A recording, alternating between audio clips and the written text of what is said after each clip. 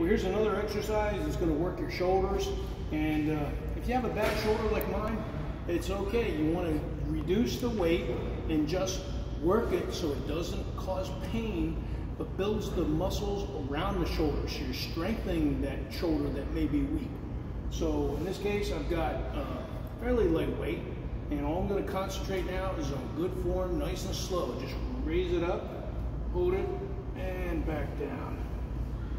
Now I can feel the muscles in the shoulder feeling good. Oh yeah. Now breathing, working your lats, okay, and your shoulder at the same time.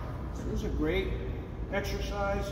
And the nice thing about using these machines, if you get tired, you can lower them down and you won't hurt yourself.